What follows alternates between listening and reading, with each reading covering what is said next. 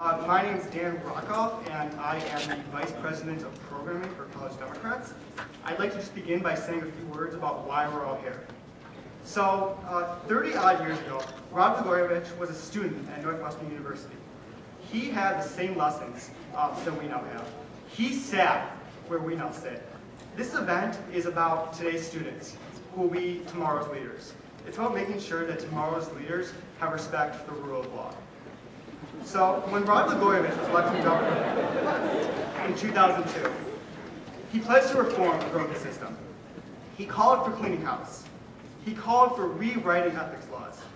And when he thanked his supporters, he said that he had felt disappointment. Disappointment in a government that's been more preoccupied with public corruption than public service. 8 years later, we've all read the news, we've all seen the charges. No matter what else is true, we know this much. He found those promises hard to keep. We're here because the College Democrats believe that scandal does not need to happen in Illinois. We think the best way to better our politics isn't to ignore the past, it's to learn from it. This is about accountability. Accountability for our past, for our present, and for our future leaders. We want to have a real conversation because we're sick of the media circus. Elections are coming up soon, and we don't want to be having this same conversation again 4 years from now, 8 years from now.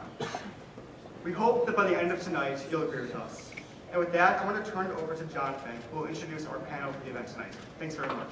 He's been accused of racketeering, wire fraud, conspiracy to commit extortion, and lying to federal agents. Blagojevich was removed from office on January 29, 2009 by unanimous vote of the Illinois State Senate. The College Democrats believe that we need a more ethical form of politics.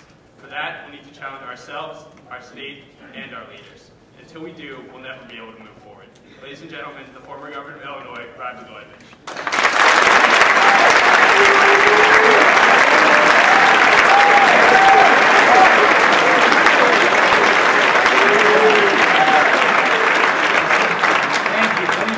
Thanking Jordan for that warm introduction.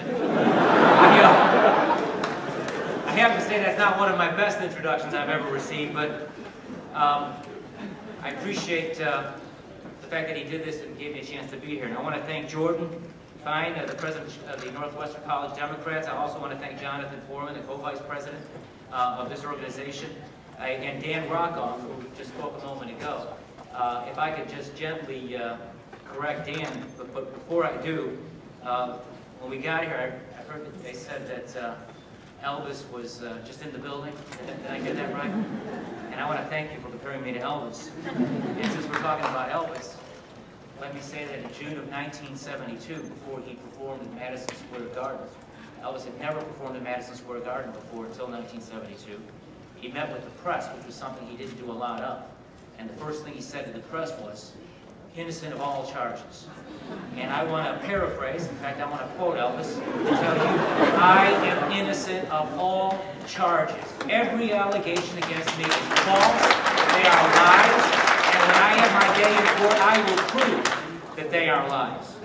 And I will also say that Dan's, Rockoff's opening introduction would be accurate if, in fact, these allegations were true, but they're not.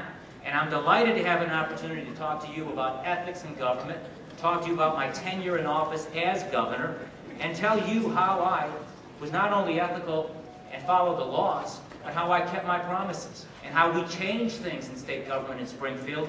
And now, since I've been illegally and unethically hijacked from office, without due process and an opportunity to bring witnesses I wanted, and tapes to be heard, how things have changed, and the warnings I gave the people of Illinois, for example, like a tax increase by my successor, are all proving to be true. But before I do that, I just want to remind some of you, if you don't know already, that I have a special place in my heart for Northwestern. I'm delighted to tell you that I was married here on this campus 20 years ago, the Alice Millar Chapel. And my wife Patty's not here right now, so what I'm saying is not necessarily self-serving, but I have to say I count that as one of the happiest days of my life. And if any of you see Patty and you feel like you want to tell her that I said that about her, she wasn't here, feel free to do so. Let me also say that 30 years ago, I graduated from Northwestern with a degree in history, the College of Arts and Sciences. And it was 30 years ago that I went to Northwestern, and I want you to know that I know what it's like to go through ups and downs. I've had some good days and some not so good days. I've had some ups and peaks in my life, and right now I'm sort of in a valley. I don't mind telling you. I don't mind telling you, at times like this when you're facing what I'm facing, I kind of wish I was back in college. Speaking of college, let me have a show of hands. Anybody out there an FBI agent? Because if you are, feel free to come close. If you're wearing wires and taping me, I want you to hear what I have to say. And I want to save you some of the trouble and save some taxpayer dollars. I recently received a notice from your office of registrar here at Northwestern that the prosecutors in the federal government have just subpoenaed my college records when I went here at Northwestern. Now that was 30 years ago. They subpoenaed all the financial records. They subpoenaed evidently my classroom participation, my grades, presumably my essays if they still exist, and all the tests that I took. Let me also say, and I want to save you some of the hard work, no need to do the work. I'll tell you exactly what you'll find. You'll find that back there 30 years ago, when I went to Northwestern for 2 years as a junior and senior, we paid our tuition. The tuition was expensive back then. I know it's more expensive today. This is a great school with a great tradition in academics, and the tuition is pretty high.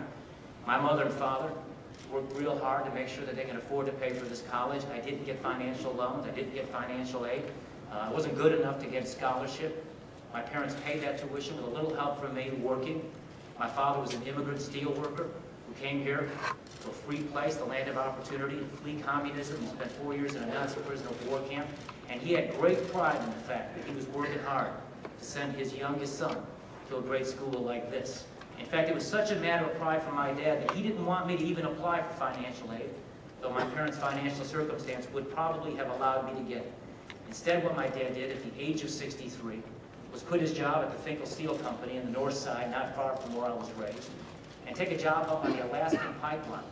When most people are thinking about retiring at 63, my dad left his family to take a job working as a janitor on the Alaskan pipeline because the wages up there were so good. And it was those wages that helped send his youngest son to a great school like Northwestern. The FBI agents and the federal government will also find that we couldn't afford for me to live on campus, so I was a commuter student. I look back on that with some degree of regret. This is a great campus, the whole college experience, living on campus. I didn't have a chance to do that, so I either took a CTA bus and the L to come to Northwestern just about every day, or once in a while to borrow my father's car and drive here. But I lived back home in the neighborhood with my mother and my Aunt Helen, senior citizen, not exactly the college experience that a lot of you probably would choose to have. But I was there, and what I did on Thursday nights was deliver pizzas. What I did on Friday nights was deliver pizzas. And Saturday nights, deliver pizzas. And on Sunday nights, I delivered pizzas. I delivered pizzas on Christmas Eve, where the tips were good, but the business was slow. I delivered pizzas on New Year's Eve, where business was good and tips were good. In short, I worked hard, too, to try to help my parents pay for this great school and give me a chance to get the degree I got, give me a chance to be able to grow and live the American dream.